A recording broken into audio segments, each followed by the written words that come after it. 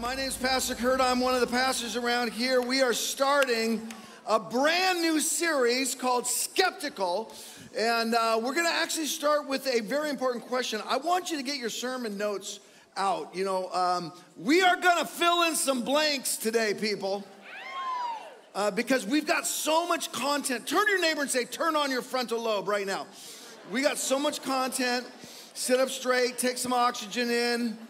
We're going to blaze through I have for 15 to 20 years, I have been doing a seminar on Can You Trust the Bible? And it takes me about 2 hours to go through this seminar. I have got this one down for you to an hour and 90 minutes. An hour and 90 minutes. We might just make the game. Before we do that, can I give you one little update? We have a brand new campus in Auburn, California, everyone. And it's actually reaching a lot more people. In fact, they're meeting right now without me. Oh, Lord, help them. And I got a couple favors I want to ask for you. Number one, if you know anyone from the Auburn area, all around that area, Auburn, Grass Valley, Cool, Colorado, I don't care. As far as up as they go, would you let them know that we're starting to meet week to week, and we're going to do a big, huge grand opening 7 weeks out from Easter. We got so many great plans, kids, students. We have more students meeting right now before we go week to week than most youth groups in America. It's incredible what's going on up there. So would you tell someone? Number two, would you pray for us? We need prayer, amen? And number three, if you're a Granite Bay person, would you stay here and plug in here? Because we want to grow both these campuses at the same time. Does that make sense? So, yeah, there you go. Pray and be faithful here and spread the word. And then one other little thing on my heart before we start today. My favorite thing we do at Bayside is Mexicali, Mexico. It's already coming up. I have been talking to the team that's leading it. Here's really a serious thing from my heart to yours, please. I need 30 more adults to volunteer to take our students down there. This is the problem you want when we have more students that want to go than we do have adult volunteers. So our registration with students is going through the roof. I need 30 more volunteers, and here's the kicker. I need 25 more translators. 25 more translators. Gracias, Señor, por su buena comida. In the nombre de Jesus. If you understood what I just said, it's the only Spanish I got. Thank you, God, for this food. I know comida, I know el baño, I just know a little bit. If you understood any of that, I want you to go right out to the table and talk to them. We desperately need your help. All right, let's get into this thing. We got a lot to do here. The 4 attacks on the Bible and how to answer each. Maybe attacks might be a little bit too aggressive. There are attacks on the Bible, especially online, especially with a group called the New Atheists nowadays, and they're very aggressive. But actually, most of what I'm going to teach you today, I started by just having honest conversations with people, like the conversations you have at a funeral. I like funeral conversations. Now, nowadays, we don't call them funerals. We call them memorials or celebrations of life. And I get that. But I like the old school where I like a funeral because there is grief involved. There is sadness involved. And we shouldn't, sure, celebrate the good, but we should embrace the grief. And I think there's 3 stages to a funeral. See if you agree with me. The first stage is the uncomfortable stage. So you show up to the funeral. You don't know what to say. You don't know where to sit. You don't want to say something dumb to the family. You shake hands. You look at people. It's awkward. Then the next thing that happens is they have the eulogies and the slideshows and all of that. And something at a really good funeral happens that happens almost no other place. When someone gets up there and they start recounting how much they love this person that has passed, you and I start getting honest. We start actually thinking about the one question we should be thinking about all the time, the one question that's more abundantly obvious than any other fact in life, the fact that our life someday will be over. We start contemplating eternity and the end of life, and then you go through the awkward stage, then you got the eulogy stage where you start actually thinking honestly and contemplating your own life. And then the third stage of a good funeral is the eating of carbohydrate stage. This is the way Americans assuage their grief. We go right from the funeral service into a buffet line, and we minister to our souls with scalloped potatoes. And if you stay long enough for that meal, every once in a while, someone will lean into you and they'll say, Pastor Kurt, do you really believe what you said up there? Or Pastor Kurt, what happens really when we die? Or Pastor Kurt, does the Bible really teach that? Whenever I get these honest questions, I always do the same thing. I just tell them the gospel straight up. I just go, yeah, there is a God. I believe there's a God. I believe we sinned against that God, but I believe he loves us so much that Jesus, fully God and fully man, came to earth and died in our place. But you, my friend, have to accept his forgiveness to spend eternity with him. And when you preach the gospel, when you just say the gospel, when you have this honest conversation, sometimes you'll get this people who go, yeah, but do you really believe in the Bible? Do you believe all those miracles? Do you believe all that stuff? Hasn't that been changed? This teaching that we're going to do this morning is based on the sort of questions that have come up in my life, working with university students, especially for the last 30 years. They're the late night conversations at Denny's. They're the post-funeral conversations. They're the things that we really want to ask. And even some Christians are afraid to ask these questions because they secretly believe if they really looked into it, they might discover that the Bible is not as reliable as they've been told. What are those questions? Let's get right to it. I'm going to explain all 4 questions, and then we're just going to march through the content. If you're still with me, give me an amen. Here's the first one. The Bible is filled with fable and myth. I can't trust the Bible. It's got supernatural events. We all know that supernatural events are made up. They're fableized. They've been added over the years, and so I don't trust it. This is Thomas Jefferson. He cut all the supernatural parts out of his Bible. Or Richard Dawkins, Chris Hitchens. There's a whole bunch of them that believe this. Number 2, the argument is the New Testament was created long after Jesus' life by Constantine or some popes, some bishops, these guys in Rome. It was 400 years, 300 years after Jesus, and they cobbled together the little bits of myth about Jesus, and they created Christianity that we know today as a way of controlling people. This myth is most commonly, recently brought up by Dan Brown. Does anyone know who Dan Brown is? That's the Da Vinci Code. You remember the Da Vinci Code? It's the movie with Tom Hanks, and he's got the mullet just like mine. Yeah, that's what that argument is. Number 3, the Bible, sorry, Tom Hanks and mullet, it got me off. The Bible endorses slavery, violence, genocide, and injustice. The Bible's just bad. This is the one that's primarily argued by this group we call the New Atheists. It's Richard Dawkins, Chris Hitchens, Sam Harris, etc.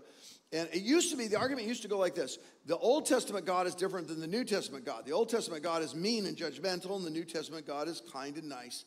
Now, they've taken it to another extreme, and they've just said, listen, this God of the Old Testament, he's not just different, he's horrible.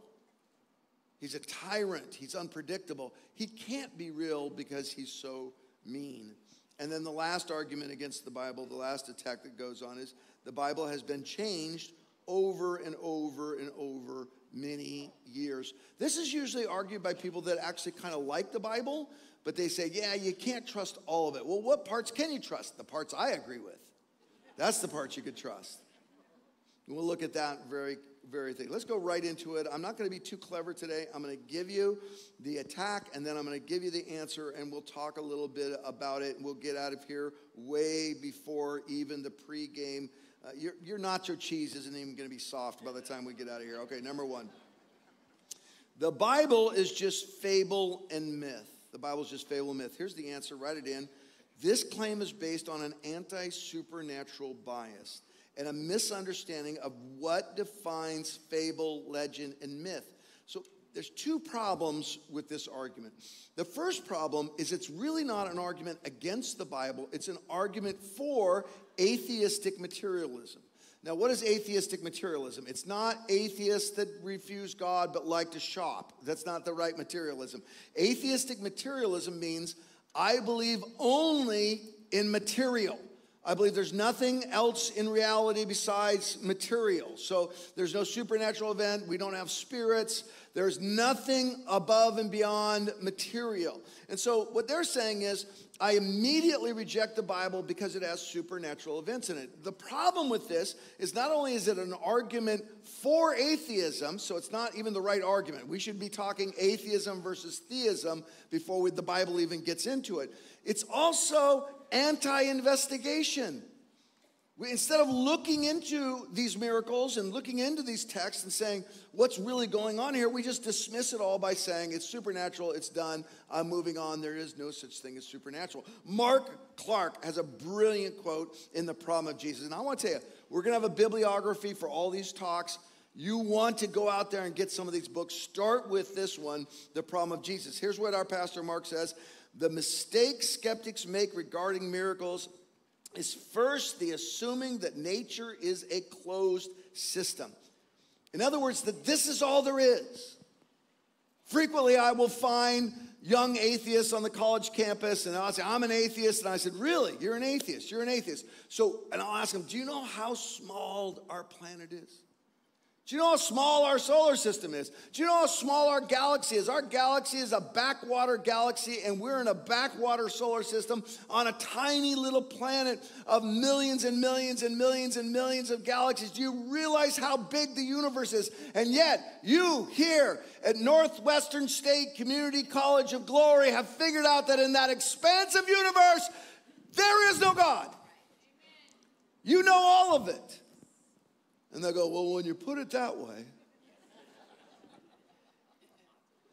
The mistake skeptics make regarding miracles is first the assuming that nature is a closed system that defines the entirety of reality. We see all of the reality. They have mistaken a part of the system that defines reality, what we call nature, for the whole. In other words, there's more than we can see. And we shouldn't be anti-investigation. If you want to reject the Bible because of the supernatural, listen to me now. That's okay. But first, please have the right debate. It's atheism versus theism, okay? Is there no God, therefore God never talks? Or could there be a God? And if there is a God, does he want to speak to us? We're going to talk about this more later in this whole series, but I'm just going to give you one evidence for theism. You want one evidence? Turn to a neighbor, someone you know. Don't do this to someone you don't know. Go turn to a neighbor and pinch him. Go ahead, pinch him, pinch him. If they were slow getting in the car today, pinch him hard. I didn't say hit him. She's hitting him. I said pinch him. Did anyone say ow? You know what ow indicates? It indicates that they're alive and they're here. See, nothing comes from nothing. We're here is one of the biggest evidence that there is a God. Not only are we here, but this world, this universe, in fact, to the nth degree has been designed for life. We are here. I'll take it a step further. Not only are we here, which is evidence that there's something beyond time and space and matter that put us here, I believe he was here. I think there's credible historical evidence that Jesus walked the earth when he said he walked the earth, and he died on the cross when he said he died on the cross, and that he conquered death itself. So we are here is great evidence, and he was here is also great evidence. And I'll give you one more. It's not just that we are here and he was here. I believe he's still here. You could still see him move. You can experience these miracles. So first of all, we've got to ask the question of theism versus atheism. Don't worry, I'm not going to go over your heads. I want to talk just for a second also about the idea of, are these miracles, especially in the New Testament, are they legend? So C.S. Lewis, one of the greatest literary minds of our time, he rejects this idea that the New Testament is filled with myth and legend. And the reason he rejects it is he's an expert on myth and fable and legend. Listen to C.S. Lewis here. I have been reading poems, romances, vision literature, legends, and myths all my life. I know what they are like. And I know that not one of these fables is like the Gospel of John or any of the other Gospels. What he's saying is, I'm an expert in fable. These do not sound... Think about this. When Jesus lays his hand on the leper and heals the leper, he says, now I want you to go to the religious leaders and present yourself. He doesn't say, and live happily ever after. No, they're too human. They're too detailed. The woman with the issue of blood, Jairus' daughter being sick, These don't read like Hansel and Gretel or King Midas's touch. They read like real humans in a real world. All right, number 2, let's keep going because I got too excited about number 1. Number 2 is this. The New Testament was created long after Jesus' life by Constantine. So this is kind of the argument, like I said, of the Da Vinci Code. Real Christianity got lost, and these mean, evil men in some secret society, the Templars of Glory, they changed Christianity and got rid of all the women. And it's usually Constantine is wrapped up in this sort of myth, and Harrison Ford. So, I'll give you a good example of this. This is an actual person that commented on one of our podcasts here at Bayside. He wrote this. At the instruction of Emperor Constantine, the New Testament was compiled at the Council of Nicaea in 325 AD. A group of Christian leaders edited a selection of these lores, fables, myths about an influential spiritual leader called Jesus that had lived 3 centuries earlier. Oh my goodness, 300 years ago. 4 of these stories served as the basis for this testament. Those Jesus stories that didn't fit the Roman purpose were labeled uncanonical. They're forbidden. They're horrible. And the empire, you can almost hear the Darth Vader music right here, can't you? And the empire attempted to destroy all of these worthy alternative gospels, like the Gospel of Mary or the Gospel of Thomas. How many have ever heard of these gospels? Okay. Is this a historical expert writing this? Is this a New Testament scholar? Who is this? This is a guy named Taco. That's his handle, at least. And can I just say this? No expert actually believes what Taco believes. Lots of people on the internet believe this. Lots of people that watch not Harrison Ford, Tom Hanks movies believe this, but this is not real history. Here's the answer to this one. By the 4th century, there were too many Christians to hijack the well-established faith. Furthermore, the apostles' insistence on, this is so important, write this one in, the rule of faith ensured that authentic Christianity survived. What do I mean by there was too many Christians, and this couldn't have happened, and the rule of faith? This is so important. You see, we get this idea that a small group of evil men hijacked Christianity and perverted it and changed it, and we don't have authentic Christianity. But listen to Dr. Bart Ehrman. Now, Dr. Bart Ehrman and I, we disagree on almost everything. He's one of these guys who doesn't believe in the supernatural. He doesn't believe the New Testament documents are authentic. This is the one area where he and I totally agree. Listen to this. Emperor Constantine, Ehrman says, had nothing to do with the formation of the canon, all of the books in the New Testament, of Scripture. He did not choose which books to include or exclude. He did not order the destruction of the Gospels that were left out of the canon.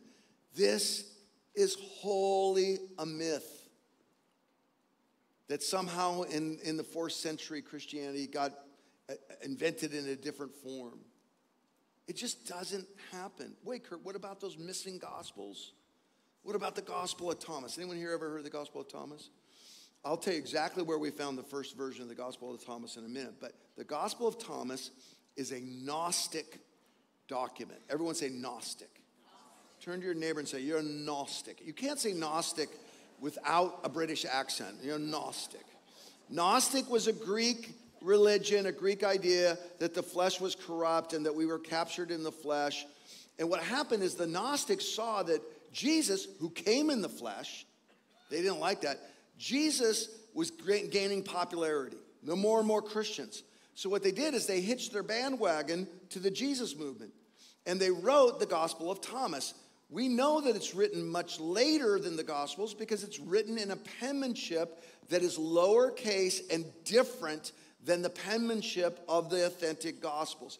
Here's also how we know it. It's not even a narrative. It doesn't tell the life of Jesus. It tells all this gobbledygook of wisdom literature because Gnosticism, I hope I'm not giving you too much information, but here we go. Gnosticism was a mystery religion. What does that mean? You can escape the flesh, but only if you know the secret. So this is how the Gospel of Thomas reads, if you've ever read it. It reads like this. And then a great niner came against the raven in the sky after defeating the lion. Is anyone with me? That's pretty good how I did that. If you don't understand that, find someone with a jersey and they'll give you the interpretation. Okay? That's what it's not like. It's not like Matthew, Mark, Luke, and John that tell the story of Jesus from eyewitnesses. It's all this Gnostic stuff. And yet, what happens, even if you go on Wikipedia to this day and you read about it, they won't tell you that difference. They'll just say, oh, this was not included.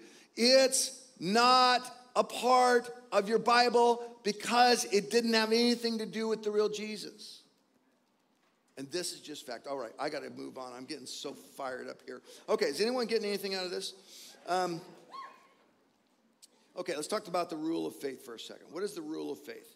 Dr. Matthew Harmon, he's one of my favorites, professor of New Testament Studies, Grace Theological Seminary.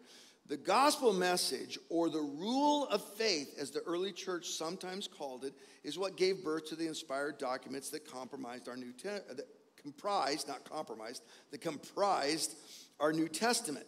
What does he mean?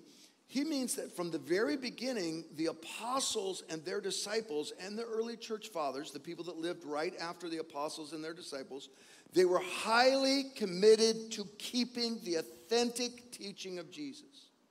This was a big priority. And once you understand the rule of faith, you see it all over the New Testament. I'll give you an example of it. Matthew 28, 19 and 20. This is the Great Commission, very famous. This is how we read it nowadays. Therefore, go and make disciples of all nations. And we're like, yeah, go. We're going to go on a missions trip. Go, go, go. They didn't read it that way. They read it this way. Therefore, go and make disciples of all nations, baptizing in the name of the Father, the Son, and the Holy Spirit, and teaching them to obey everything I have commanded you. That's the rule of faith.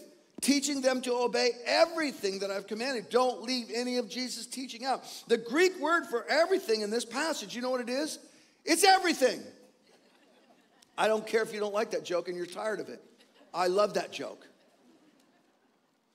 John 14:15. If you love me, keep my commands. You know what that means? Don't do anything different than Jesus commanded. Do authentic Jesus. Paul in the rule of faith. Peter in the rule of faith. Early church fathers in the rule of faith. Here's Paul. I'll give you 2 examples, 3 maybe. Follow my example as I follow the example of Christ. How many have ever heard this verse before? You heard this verse before? First time I heard this, I was like, Paul is so arrogant. Follow me, everyone. I mean, if I came out here and I said, Mark Clark, Andrew McCart, Ray, Lisa Thompson, don't follow them. Follow me. I fill in the blanks. You know, someone would throw a tomato at me, and they should, right? So this is not what Paul is saying. He's not saying I'm better than everyone. What he's saying is, I have received the authentic teaching of Jesus from the apostles, and I am handing it on to you, so follow this authentic teaching that I got from the apostles. It's the rule of faith. It's a commitment to saying we're not changing what Jesus taught us. Here's how he says it in Galatians, and this is even stronger. Even if an angel should share a different gospel, don't follow that angel. He writes this in 2 Timothy. The things you have heard me say, entrust only those things to reliable witnesses who will entrust them to others, who will entrust them to others. He says it in 1 Corinthians. I received from the Lord what I passed on to you. For I received what I passed it on to you of what? Of first importance, he says in 1 Corinthians. In other words, it was very, very important to the early disciples that they not change the teaching of Jesus. They didn't add to it. They didn't subtract to it. They were committed to Jesus.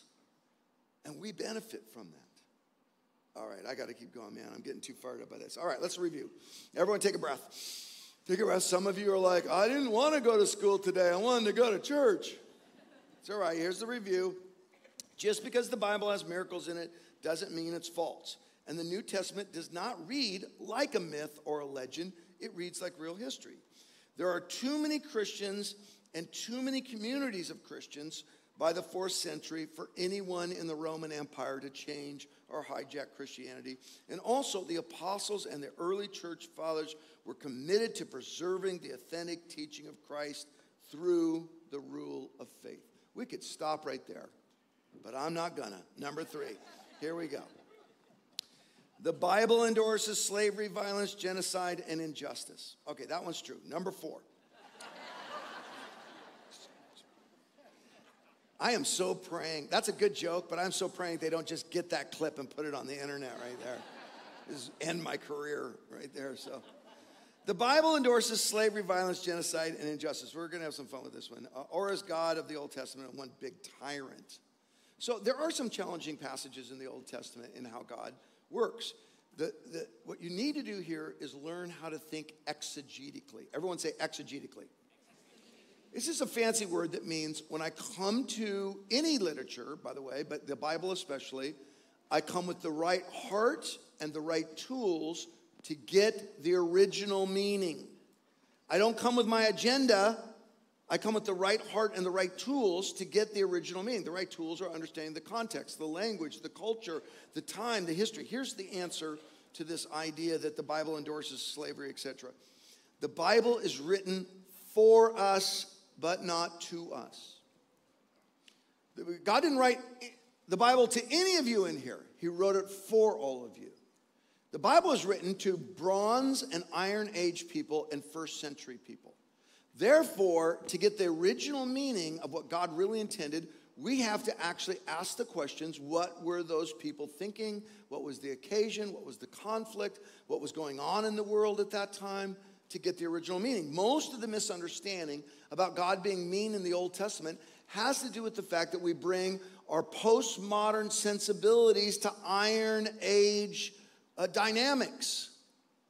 And I'll tell you what, if you get this idea that the Bible was written to them, but for us, it starts coming alive to you. The Bible is written for us, but not to us. To understand these challenging Old Testament passages accurately, we need three key exegetical understandings. So we get the right understanding, and I'm going to do some drawing for you. How many want some drawing right here? Okay. So here's part of the problem. This first bullet right here. Not everything in the Old Testament describes what God prescribes. Not everything that is in the Old Testament that the Old Testament describes is what God prescribes. In other words, God doesn't mean to endorse everything you read in the Old Testament. What God does is he just gives us an honest picture of what's going on. And this is disorienting to us because what we don't realize is we think everything has been kind of cleaned up and idealized. Because most of history is that way. Most of history, George Washington, for instance. George Washington's bust, you can go see it, Washington, D.C. He's got broad shoulders. He's wearing a toga, by the way. And he's just like this tough, big man. George Washington was an old man with sunken shoulders and wooden teeth. He didn't look that way. We made him look that way because we idealize. All of history does this. Let me give you an example of the pharaohs, okay? What does a pharaoh look like? We've all seen the picture of the pharaoh. They got the really wonderful profile, big nose, giant chin. Bro, they're just tough. I'm gonna come and conquer you. And they got wonderful eye makeup, here. Oh yeah. And then they wear these cool hats.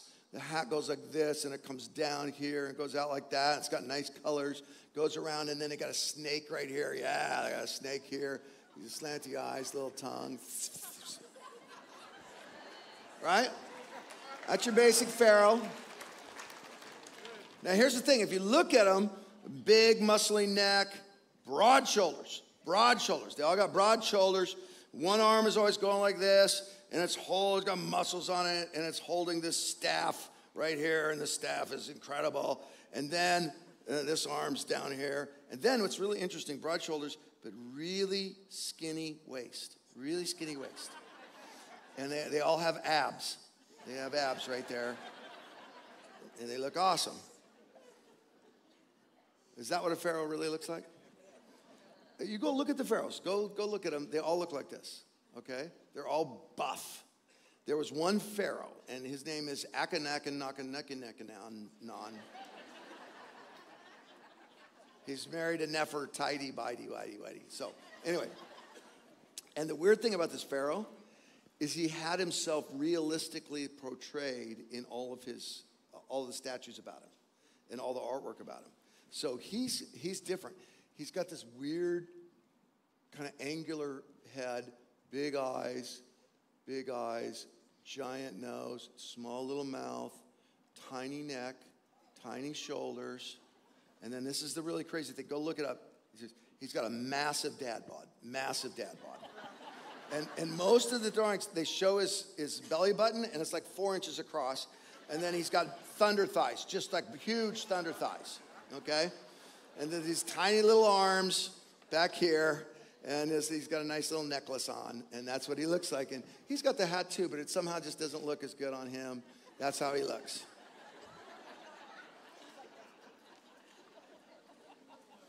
What's the point of all this?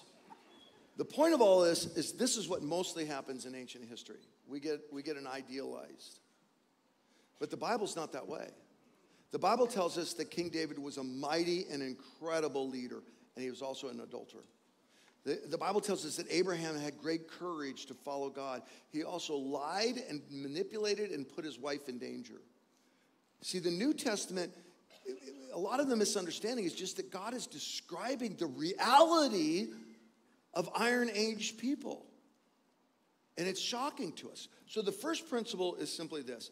Not everything the Old Testament describes is what God prescribes. The second principle is this. Often the language of war in the Old Testament is hyperbolic. So if you read about what God says about the Canaanites, you can get pretty shocked because he's very, very, very, very, very upset about how violent, mean, sacrificing babies, all this stuff, the Canaanites. And so he tells the nation of Israel, you've got to actually come against these people. And he uses hyperbole. We shouldn't be shocked that God uses hyperbole. We use hyperbole all the time. We all use hyperbole to make this point. Some of you are sitting here right now and you're like, I'm starving. You're not starving. You're 15 pounds overweight, if we're really honest. 14, 15. You're not starving. The nachos will be there when you get home. And here's the last exegetical thing I want you to bring to this. Beware anthropomorphizing the motives of God. It's just a fancy word that means making him more like us. When we see God command something in the Old Testament and we think, gosh, I would never do that. That's right. Because you don't know the whole picture. I see only limited. God sees the whole scope of human history. He knows what pain will be caused if we don't take action right here, if we don't protect monotheism, if we don't get rid of idol worship that's false and if actually sacrifices babies. So oftentimes we don't understand why God does what he does because we don't have the understanding. No one wants to serve a God with my SAT scores, right? So we have to trust that God knows what he's doing. So when we read the Old Testament, we bring that understanding that it's not written to us, it's written for us. Okay, the last one. Someone say amen. We're on the last one. The Bible has been changed over many years. So this one, some people get this confused with the second one, that the Romans changed Christianity. This one is more like the people that are like, I like the Bible. I like the Bible. But it's more like that game of, to them, it's like that game where you whisper something in someone's ear, telephone. Have you ever played that game? So you whisper, the first person whispers, the 49ers are going to play the Lions today at 3 o'clock. And then by the time it gets all the way around the whole classroom to the teacher, the last person says, the Seattle Seahawks are the best team ever. And you're like, what? How many have played that game? Were you like me? I was the kid that when it got to me, I just made up something different just for fun. Because by the time it got to me, it was like, shabba dabba hubba baba wusha baba. I was like, you speak in tongues. You know, I was just.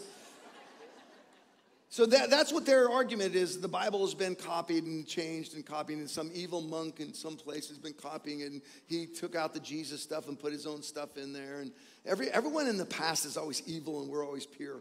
By the way, there was some evil people in the past, but they're not more evil than us. We're all broken. So what is the answer to this? The Bible has been changed. Here's the answer.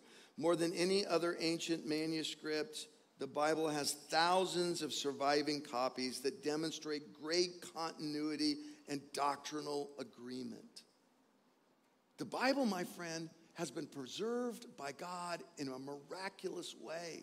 And there's so many things I could say about this. Here's what's so cool about the Bible is you go online and you'll hear this. Oh, there is 200,000 to 400,000 variants between the manuscripts. In other words, all the New Testament books, all the Gospels, all the writings of Paul, they disagree 200,000 to 400,000 times. And if you just hear that statistic, you're like, oh no, we can't rely on the Bible. It has been changed. But let me tell you what these 200,000 and 400,000 variants are. They're mostly spelling errors, spaces where there shouldn't be spaces, and transposed words. In other words, the way you spell John in the Greek sometimes has two N's, and some people only put one N. Sometimes they write Jesus Christ, and sometimes they write Christ Jesus. And most of all, you can find that there's some untranslatable bits that just cause a space here or there. In other words, the Bible that we have is the Bible they had. And here's the reason there's so many variants. Because there's so many copies. More than any other ancient document, more than Homer, just name it. They've got 6 or 7 for each of these ancient documents. We have 5,800 plus pieces of our whole manuscripts of the New Testament in Greek. We have 10,000 in Latin. And if you want to go to the early church fathers and take out all their quotes of Paul and Mark and Luke, you could put together the New Testament just from the early church fathers. Fill this in. This is incredible. Additionally, most of the New Testament can be reconstructed from the writings of the early church fathers. Even if we didn't have all these manuscripts, we would still have the authentic Bible. Can I give you one more quote? Here's Dr. Matthew Harmon again. The overwhelming majority of variants are mistakes in spelling, differences in word order, the use of synonyms that have absolutely no effect on the meaning of the passage. Here's the thing you got to know. There is a God. He wants to speak to you. And he's powerful enough to preserve his word. Can I tell you just one story about this? So there's these 2 British guys. So in the 19th century, a bunch of British guys, they had a lot of money and not much time, and a lot of time on their hands. So they said, oh, let's go to Egypt and take all their valuables. So they went over there and they went all into the pyramids and everything, and they brought all the stuff back to the museums in Great Britain. And you could still see some of this. They've given a lot of it back. But there was these 2 guys. I got a picture of them. Their names were Grenfell and Hunt. Grenfell and Hunt. There's a picture of them in 1896. They decided they wanted to get in on all this archaeology digging and getting all these ancient things, and maybe they'd discover some treasures. So they went over there, but they found that all of the major sites were packed with other British people smoking pipes and going, indubitably. So they didn't want to go to those places. Indubitably, yeah, that's what they said. So they decided to go to a city. And it's a city that no one else went to because it had been abandoned for years and years and years and years by the Egyptians. The name of this city is, I have to look it up every single stinking time. Where is it? Oxyrhynchus. Oxyrhynchus. It's kind of like oxy, that cream you put on your face. It means sharp-nosed fish. So this city, the Egyptians cut the Nile water off to it because they didn't want it anymore. It died, here's the key, and it stayed dry. It died and it stayed dry. So they decided to go to the city and go, well, maybe there's something there. And what they found is all the buildings have been carted off. They took the stone and they went and made other buildings with the stone. So there wasn't even really much of the buildings left there. They searched for 3 or 4 days, couldn't find anything. So they're going to leave. But one morning they got up and they said, before we leave, let's go to those mounds outside of the city and we'll dig into those mounds and see if there's something there. And they went and they started digging, and right away they discovered that they had found the city dump. And do you know what was in the city dump? More copies of the New Testament than we ever imagined we could find. And not just copies of the New Testament, copies of other Greek, just normal contracts, copies of Egyptian, copies of all of this writing that had gone on. So not only did we discover just this treasure trove of the Gospels and Mark, Matthew, Luke, Corinthians, we discovered this treasure trove, but our Greek got better, so the way that we translated the New Testament got better and better and better. My friend, this is what our God did. He hid his word in a dump for you. And now we stand up here. Every time new papyrus are found in the New Testament, every conservative scholar gets excited and every liberal scholar gets nervous. Because over and over and over again, think about this. Now think about this. Here's the paper that was made of. It's this grass that comes up out of the water and then it fans out up here. And they would crush it and make this really fragile paper. And then on the paper, with really primitive inks, they would take a reed, just like this, and at the top of the reed, they would cut it, just like that. Just like a fountain pen, but it was a piece of wood. And what they do when they crush this together, they'd make scrolls of it. Here's $60,000 worth of art education right now in front of you. Make the scrolls, and that's what the New Testament was written on. Fragile paper made of grass with primitive inks and a piece of wood. And for 1,400 years, listen to me, people would copy the Bible. Copy and copy and copy. 1,400 years, copy and copy and copy. With humans, what would you expect out of 1,400 years? 3 continents, little communities, little churches everywhere, copying and copying and copying. What would you expect? I'll tell you what you would expect. You'd expect some variance. You'd expect John with 2 ends in one place and John with 1 end in another place. I tell you what you would never expect unless God's real. You would never expect over those 1,400 years for those manuscripts to be in perfect doctrinal agreement, for them to be absolutely meant for you and me today, for it to be the same teaching as Jesus that they had as apostles that we have to the day. Here's Dr. Harmon one last time. The bottom line is that the books of the New Testament are the most reliably copied and handed down documents in the history of the world. With a high degree of confidence, we can reconstruct the very words of the authors over 99% of the time, and the remaining 1%, we can always determine what it is likely the author wrote. In other words, God has spoken and he protected what he wanted to say to you.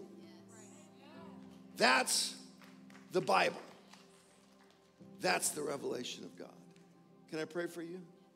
Father God, I pray that in this skeptical series, our minds would be open, our hearts would be stirred, and our lives would be changed. And it would start with putting more trust in your revealed word. I ask it in Jesus' name, and everyone said,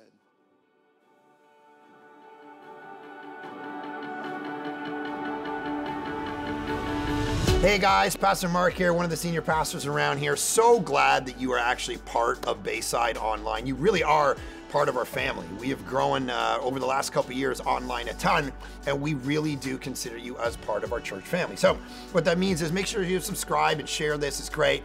But also get in a community group. Start watching the Bible study, start being engaged, even give. One of the ways that we can actually do online church and have this global community and even do the ministry of our campuses is by people partnering with us in the gospel, as Paul talks about in Philippians chapter 1. And that means by your resources, financially, there are people all over the world getting blessed through what we do at Bayside. And so obviously part of that is giving and using and stewarding that for the glory of God. So we're super thankful if you do that. We'd love you to start doing that, and just super thankful you're part of our church. So glad you're with us. Make sure that you let us know you're watching and part of this, because we want to get in touch with you and thank you and serve you any way we can. Anyway, thanks guys, and we will see you next week.